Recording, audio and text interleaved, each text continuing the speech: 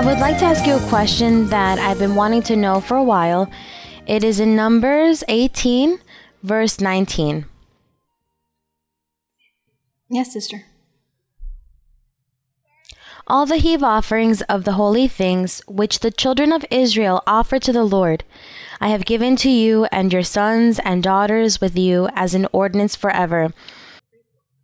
It is a covenant of salt forever before the Lord with you and your descendants with you. Sister Maria Luisa, I would like to know if you could please explain to us what is the covenant of salt.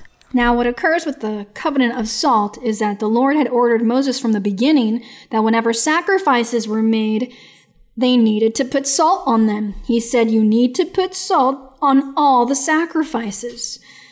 And God made promises to Moses when he gave him the ordinances and he gave him all of the rules. So this is when the Lord, he made the covenant of salt, and they began to obey using the salt, because this salt had a symbolic meaning for the future. And in the future, when our Lord Jesus Christ was teaching the doctrine, the gospel, he told his apostles, he said, you are the salt of the earth. You are the salt. If the salt loses its flavor, well then it's of no use. Therefore, it needs to be thrown out. And the Lord tells them, you are the salt, and you need to give flavor. That's how you season food. So he was saying to them, you, the apostles, with your example, with your doctrine, with the power God has given and how he's empowered them, they would be realizing the work of evangelizing and showing God's path. That was the salt. They were the salt of the earth.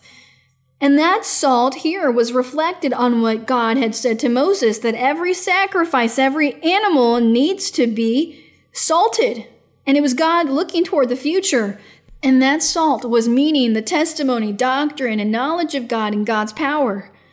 What a person has from God, that is what that salt means. And so salt is good. Now, maybe sometimes people in the world think it's bad luck. They think it's a bad superstition, but it's not for us.